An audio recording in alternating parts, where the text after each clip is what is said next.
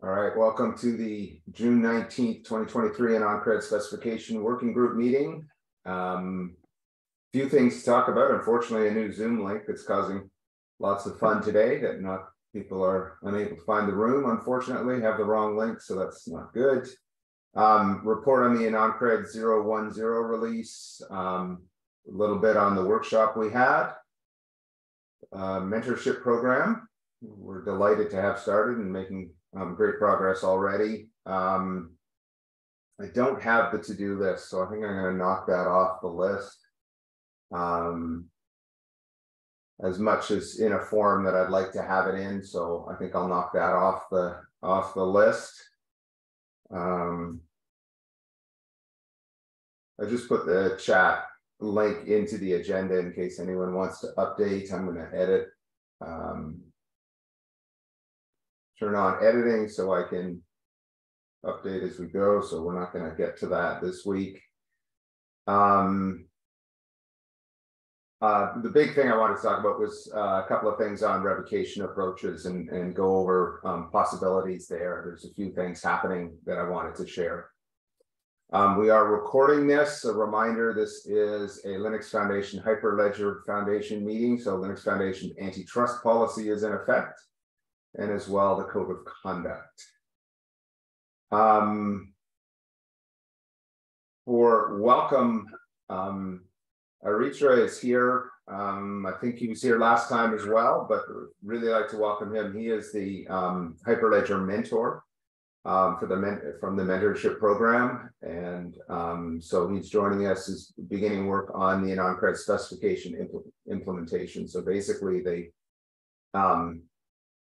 coming up with and completing the work on the cryptography in AnonCreds and aligning it with the implementation. And he already has done some great work this week. It was good to see him working with Mike Lauder, Aritra and Mike Lauder working together really nicely on coming up with how the tails file is generated in the revocation process. So very cool. We'll see a pull request relatively soon. So definitely huge welcome, Aritra. Thanks for joining us. Okay. As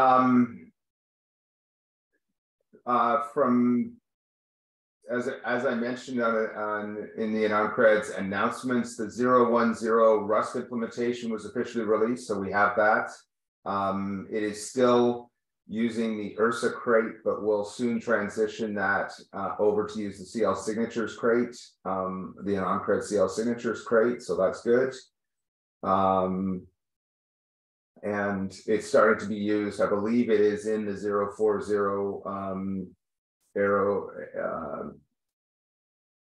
frameworks, Aries frameworks JavaScript code.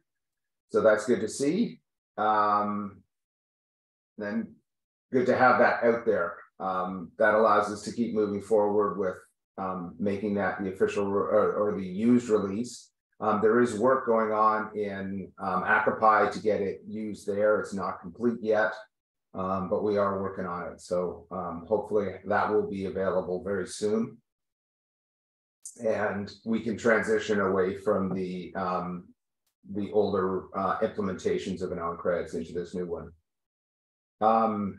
AnonCreds V2 working group. Last week we talked about how the model supports the multiple underlying cryptographic signatures. So in AnonCreds 2.0, there are currently 4 signatures that Mike Lauder has worked with and has demonstrated. CL signatures, BLS signatures, BBS plus signatures, and PS signatures. The latter 2 are the most likely to be, the most commonly used. And so those are, Mike sort of showed how the different models are supported and basically how we get all the features, or almost all the features, depending on the signatures used, from a zero knowledge proof, the cryptographic primitives to be able to use the different signatures. Next week, we'll be talking about presentation data models. So with that, anyone have any other topics they want to raise for this meeting in particular? Okay. Jump down to the AnonCreds workshop report. I'll just briefly cover that. We did have an AnonCreds workshop a couple of weeks ago, really well attended. Very happy with it. This is the first meeting since then of that. So just to recap, we had around 400 people express interest, close to 200 show up, for the initial part of it, and over the entire workshop wound up with about 70 left at the end, 3.5 hours in, which is excellent. So lots of interest there. We did use a tool for doing the labs in the course that worked out really well. I'm trying to get an instance of that deployed so that anyone can continue to use that. I believe it's still available right now, but won't be available too long. And so I'm trying to get a permanent instance of that running so that it can be used and people can experiment with AnonCreds and with other things in verifiable credentials community. They can basically really easily create their own experiment with their own schemas and generate them. So that's kind of cool. Two things that I mentioned that are on the list to do are is a to-do list. I actually have a to-do list written in pretty rough form, but more or less it's handwritten on my iPad. So not really in a form for sharing. And then one of the things that Rachel, Mike, and I are working on is sort of coming up with a way to, in the specification, how to balance out, making the spec understandable of how the process works and putting in the precision of the cryptographic details for each step. And so we're going to take a look at a couple of examples, how BBS Plus has submitted to IETF, and Mike also has access to how the PS signatures are submitting theirs to IETF, and we'll take a look at those for how to best balance those two sort of competing goals, making the spec understandable and useful and to everyone, and providing the detailed cryptography necessary to implement it. With that, I wanted to talk about revocation today. So let me take a moment to move this so I can get access to my command line. I guess I could do it this way.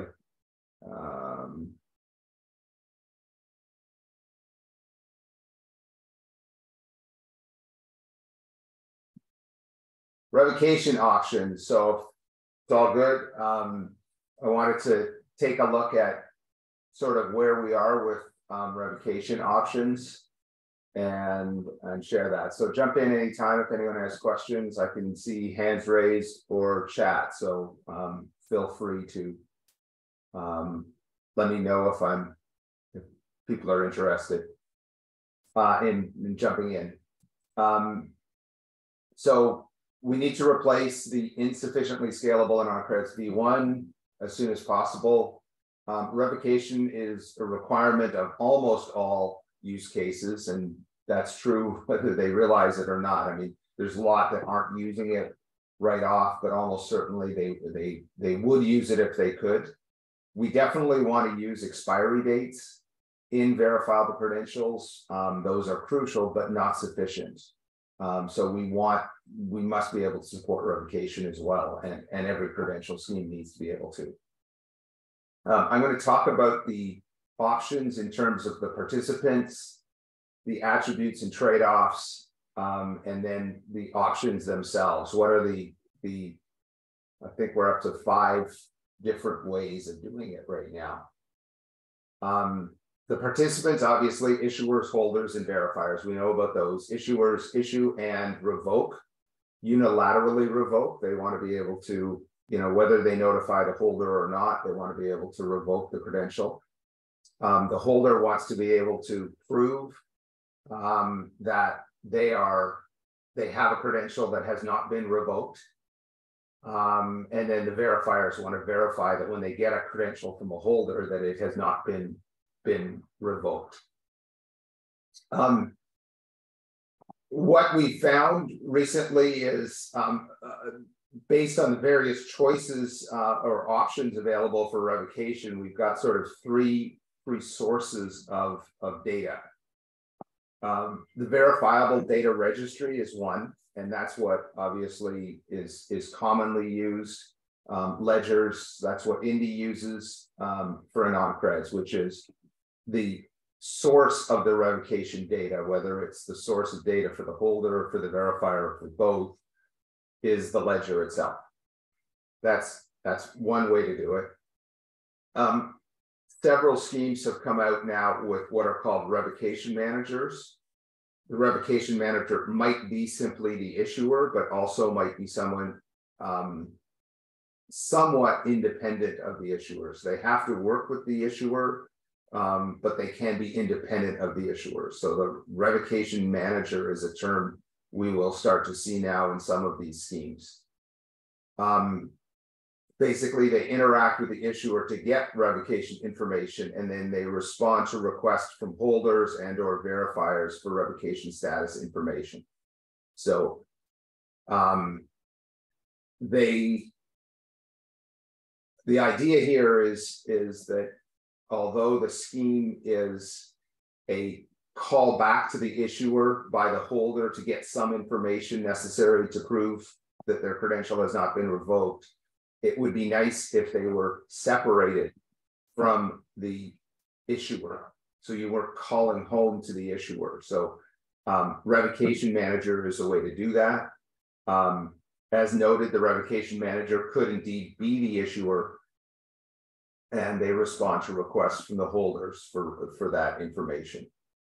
But they, in addition to being the issuer, they could be independent, and simply the issuer publishes information to them, and the revocation manager uses that information to respond to holders.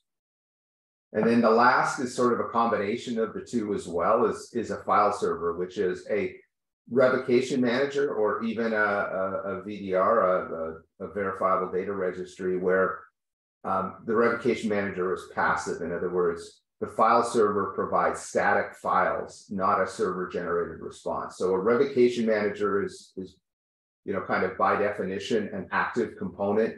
It gets a request, it does some sort of calculation, and it returns the result. A file server, in the way I'm using it here, is a revocation manager where all it does is pass back a file. So it somehow has a static file, usually received from the issuer, and it passes it back. A verifiable data registry, interestingly, a verifiable data registry could absolutely be that passive file server. In Indy, it's kind of interesting in that it's a combination of those two, because Indy actually, the ledger does a calculation and passes back a result. So in Indy, the static data that is passed from the issuer and put onto the Indy ledger is deltas of what credentials have been revoked or unrevoked. So those get collected by the VDR, by Indy, and then on request, Indy sends back a calculation that is all of the deltas collected from the time the holder has requested it to the current time, or at least for a time range. And so this is somewhat different. This is different than a generic file server. On the other hand, in the VDR approach used by Checked, for example, they actually, in that implementation, the VDR, the Checked ledger is operating as a file server.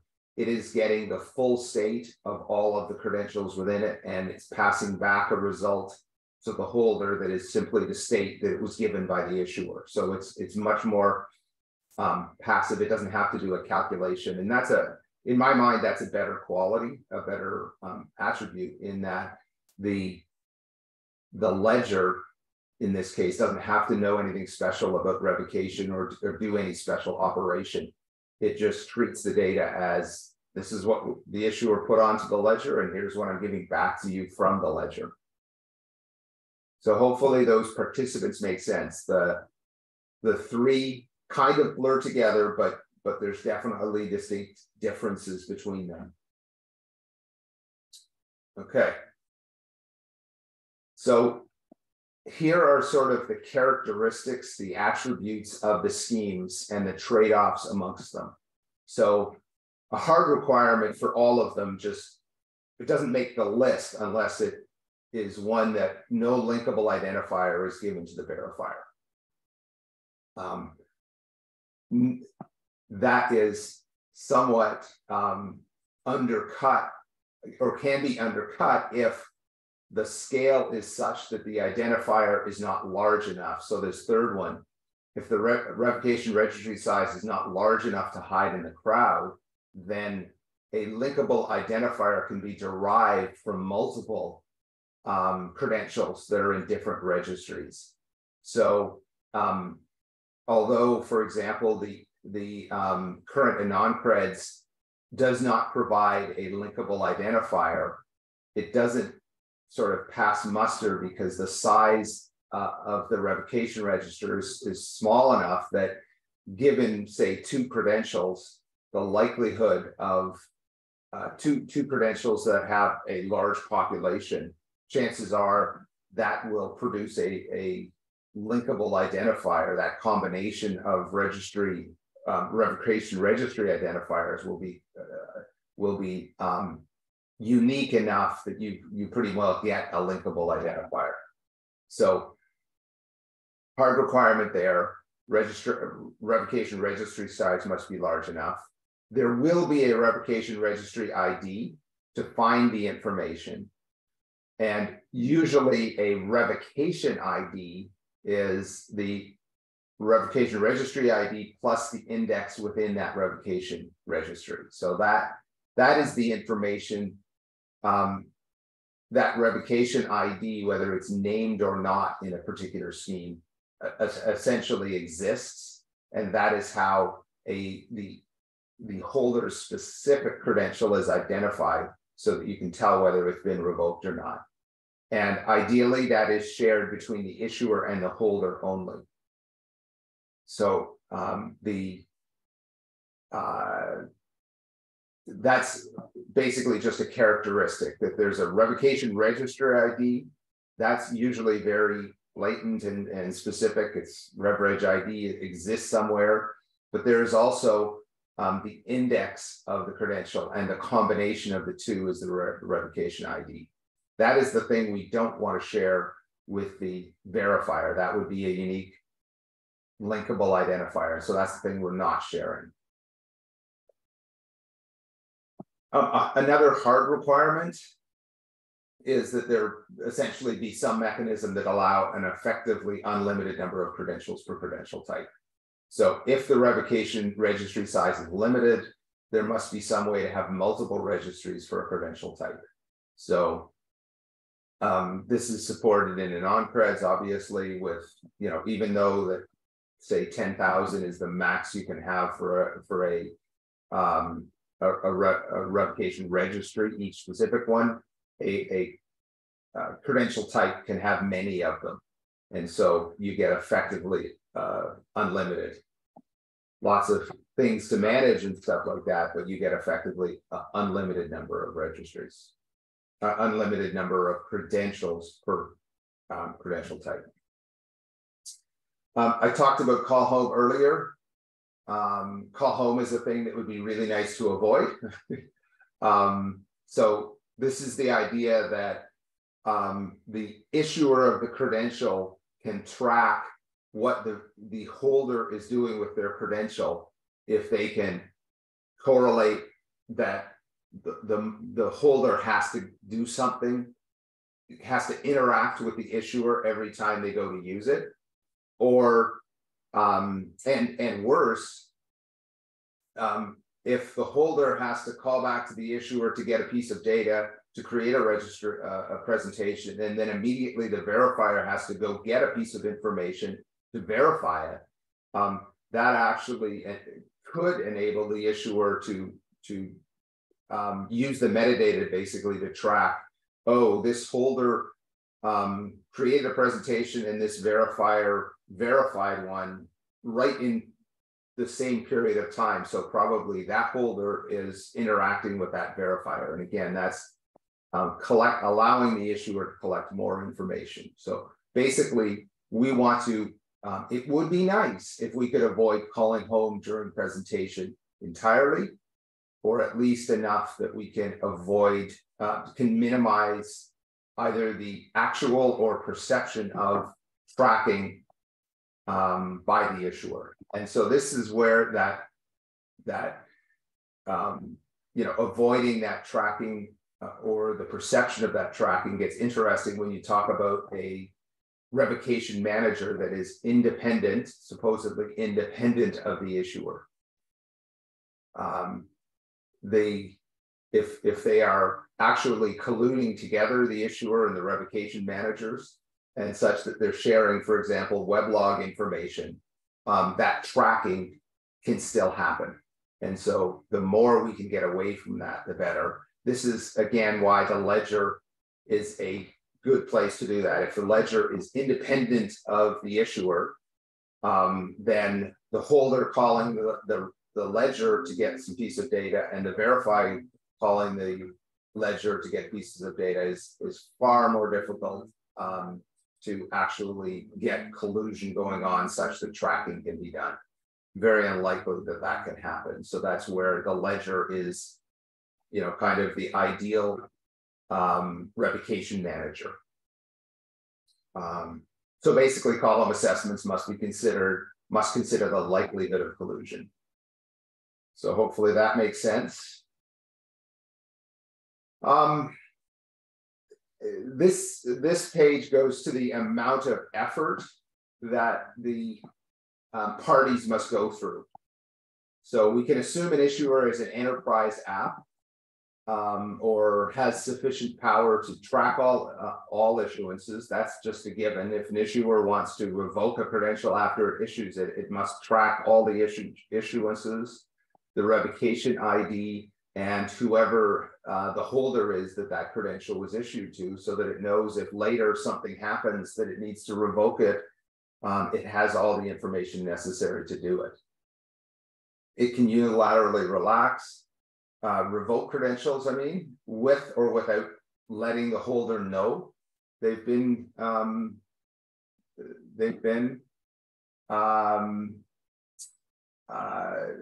unilaterally revoke credentials with or without contacting them.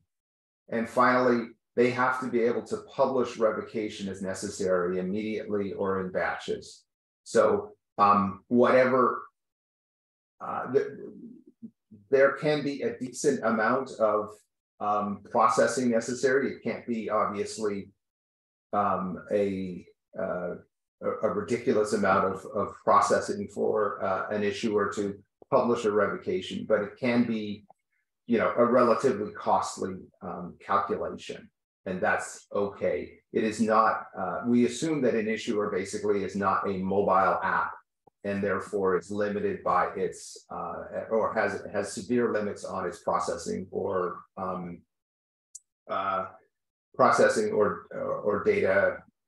The size of the data files it's dealing with, that it's an enterprise app and can handle things like that.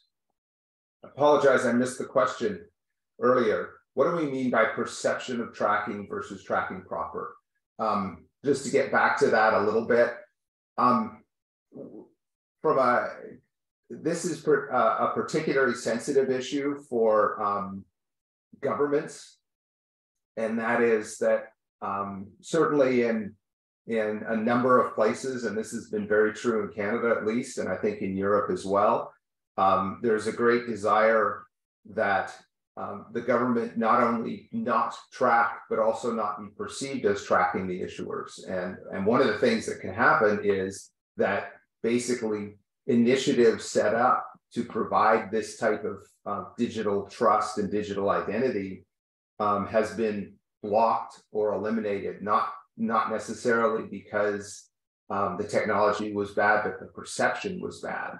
And so one of the things that governments are particularly sensitive to, and that's why we raise this and talk about this as one of the concerns when I put my BC Gov hat on, is making sure that there's not that we're able to provide as much evidence as possible that we're not tracking and we're going out of our way to put a scheme in place so we're not tracking. And so that's what I mean by perception of tracking. If for example, the government BC Gov domain is gov.bc.ca. If all of the calls from the web app to when you present a when you present a credential, there's always a callback to a gov.bc.ca domain. Well, that would be a bad thing, and that would be a perception that, oh, the government was just notified that you used your web app to do a call, a presentation. You were sharing you were proving your age, and in doing that, you called back to gov.bc.ca to do that. That's not what we want. Does that make sense?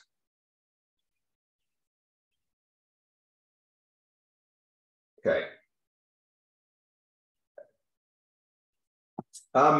We assume the holder is a wallet web app. It doesn't have to be a wallet web app, but it will be a common use case. And so that's kind of the lowest common denominator. So should not have to download substantial files during presentation, e.g. Shouldn't be more than a megabyte of information as at the outside of how big a file should be. And presentation generation time should be relatively short along the expectation of a web app. So say 1 to 3 seconds, including data collection. So from the point you say, oh, I want to generate a proof, I scan it, and I get a prompt back saying, do you want to send this? That presentation generation time should be pretty short into the 1 to 3 seconds, including data collection and other activities going on, the user interface and so on. Surprisingly, assume the verifier is also a mobile app. Again, this is less likely, but will be a common use case, we think, particularly in personal identification, that a point of sale terminal, that a kiosk, an iPad kiosk, that actually a user scanning it will be a verifier app. And so while this is not nearly as likely as the holder, similar attributes should be taken into place so that the verifier can be a mobile app. So again, should not have to download substantial files, verifier time should be short, basically the same criteria as the holder. So that's not as commonly seen, but we're seeing that a lot more often. Why is it not a requirement to notify the holder and then the holder can ignore the notification? Doesn't the holder get notified when a credential is issued? So a holder definitely gets notified when a credential gets issued, but they don't necessarily get notified when a credential is revoked. And so that's what I'm talking about. Does that make sense? So Aries has so if an issuer retains a connection, a relationship, a DIDCOM connection with a holder, there is a protocol that allows the issuer to notify the holder that their credential has been revoked. But if no such thing, exists, then then they do not have to notify, and the holder would not necessarily know that their credential has been revoked. So if they're using something like OpenID for VCs. There is no mechanism to allow a issuer to reach out to a holder and say, hey, your credential's been revoked. So that would have to be a separate topic. Does that answer the question?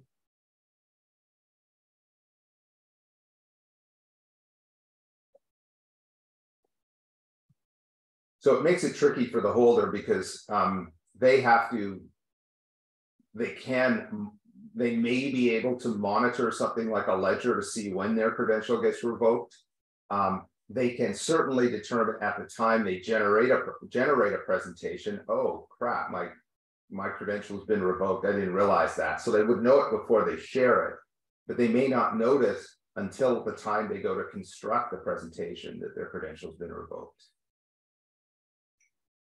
Okay.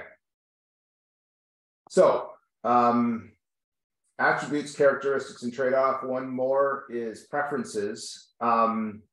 Holders and verifiers collect, whoops. What have I done? There we go.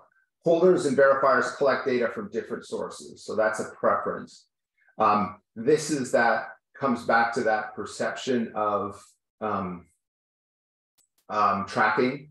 And while it would be bad to track that a holder is generating a presentation, it would be even worse if the tracking was the holder was presenting a verification and the verifier, and there was tracking of who the verifier was at the same time. That would be particularly bad. So so these are not hard and fast rules, but the preference would be the holders and verifiers collect data from different sources. Again, nice to have the holders and verifiers collect their data from other than the issuer. And then this is that one, revocation data sources should be perceptibly independent of the issuer. So again, that same topic that we went back to. And finally, a static source is preferred over an active source. So it would be really nice if the source of data was a simple file server with static content versus requiring a dynamic service, which has to do some sort of calculations, in order to do it. It would be nice if the holder could simply collect a static file and be able to do some sort of calculation on it on its own, versus calling a service which has to provide a real-time calculation and so on. So again, not hard and fast. Those are flexible, and sometimes schemes might be better because for different combinations of reasons. But that's one. And then finally, this is a new one that I threw in there just because I noticed it, but nice to have alignment with status list 2021's bit array technique. So for those, I think most of us on the call here are aware of status list 2021 uses a bit array. Now it provides linkable information. So just quick summary, issuer has a revocation registry and an index that is an index into the registry that is and the registry itself is a bit per credential. And basically the bit is on or off depending on whether a credential has been revoked or not. When in using status list 2021, the issuer publishes the location or the data, the bit array periodically whenever they want to revoke credentials. On issuance, they give the index, the RevReg ID plus the index to the holder. On presentation, the holder gives that RevReg ID plus index to the verifier, and it's the verifier that looks up in the bit array. One of the things that would be nice to have would be alignment with that. And the reason it's nice to have is one of the things we're seeing lately is that a verifiable credential might be issued with multiple signatures on it. So AnonCreds plus a NIST signature. And what that allows is that on presentation, the verifier can say, I must have a NIST signature, therefore you must give me, proof that there's a NIST base, a signature from the NIST, allowable cryptography. Now, when you do that, if you have that combination of a NIST plus an AnonCreds, you lose. If you use the NIST one, you lose all of the AnonCreds privacy, and that just goes out the window. But at least you can present your credential. If the verifier does support the privacy preserving capability inherent in AnonCreds, then you can present an AnonCreds credential. What would be really nice to have is not to have two different registries for revocation, but rather just a common one. So alignment with Status List 2021's bit array technique would allow you to do that. But of course, the mechanism must be have those attributes, those must-haves like unlinkability. So that is a requirement still. But I throw that in there because one of the techniques is actually aligned with Status List 2021. So it would be a really nice to have if we could actually use the same revocation publication method with both NIST and AnonCreds credentials. So with all that said, wow, that took a while. We've got four revocation methods that are known. AnonCreds V1 that we've talked about, which is CKS signatures with a tails file. Allosaur, which is revocation managers contacted at presentation time. Linked validity verifiable credentials. This was a technique proposed by Andreas Freitag at this and paper published about that. So he published it last, talked about it last week or the week before.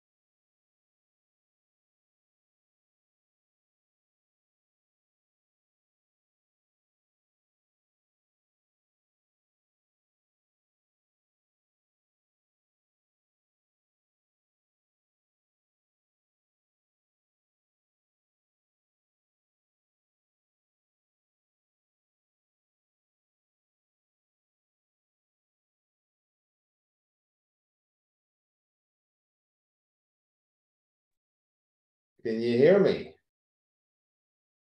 Any luck? Huh. Sorry about that. All right. Well, I guess I'll try finishing. Obviously, I was on the last slide. Well.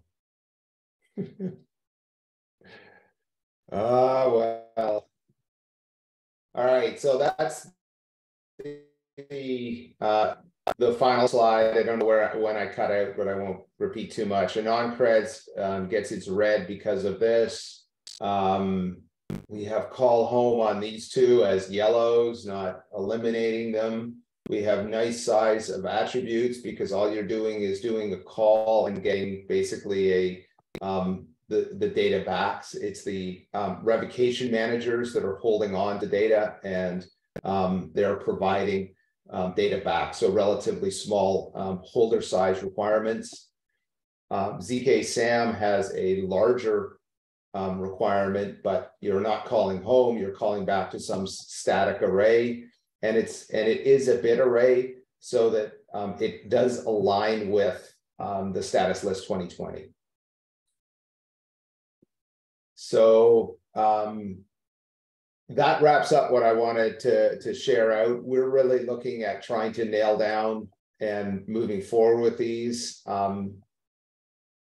I think the LVVM is quite an interesting option that was new. It's very similar to Allosaur, but in my opinion, much less complex. It's much more aligned with exactly what,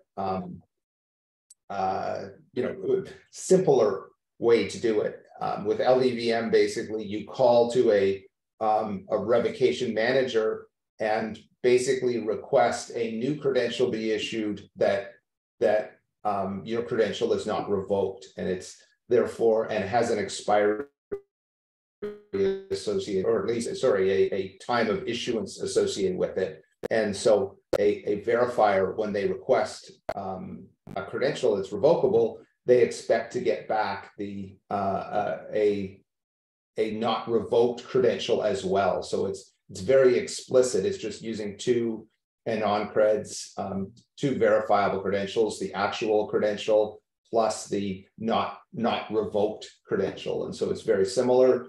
With AnonCreds, it was issued to the same blinded linked secret to show that they're bound together, the binding between the revoked credential and the originally the non-revoked credential and the issued credential initially. So those are the techniques. ZK-SAM, I think I've talked about for at least some of you before, but this is one that is the least rigorously reviewed, but has some super interesting characteristics to it. I think it's got the best characteristics in that you get 1 million credentials in a revocation size, and yet worst case, you've got a 153K file that gets put onto a file server or gets published somewhere that can be downloaded and read and processed by the holder. So the attributes of it are very nice, but it is the least rigorously reviewed. In fact, it's barely been reviewed at all. So that's one we're interested in getting reviewed. So that wraps up what I was going to share.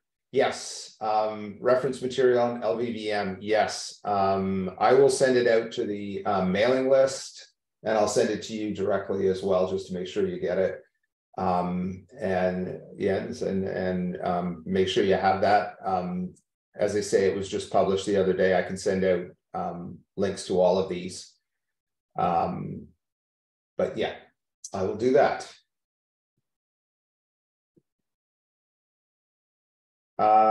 That wraps up what I had planned for today. Is there any other things to talk about, or shall we call it a day?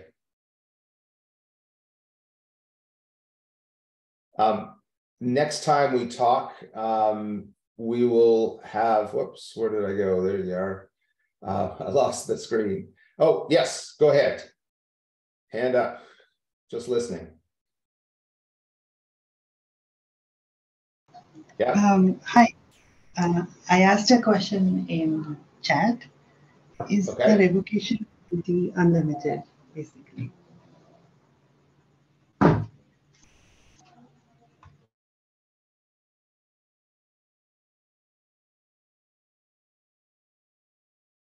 So in all of these schemes, you never share that with the verifier. So the ability for the verifier to re-verify should not, it also should be, actually, you're right, I should put that in explicitly as a hard requirement, that it's not a thing we don't want to allow. That would be a privacy negative. You are absolutely correct. So in the status list 2021, which we don't consider a privacy preserving, it would not meet the requirement because it shares a linkable identifier, and in sharing that, it allows for the ongoing monitoring by the verifier to see if that credential ever gets revoked. And so yes, that would be a definite privacy negative.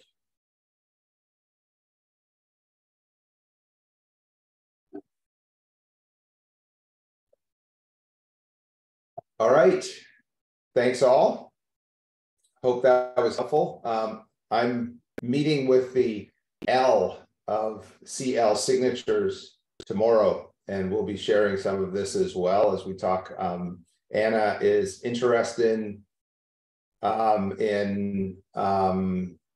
understanding the state of where we are, and may be willing to help out in some way or try to coordinate things. So that's a possibility. So Hart Montgomery and I are meeting with Anna tomorrow, and looking forward to that.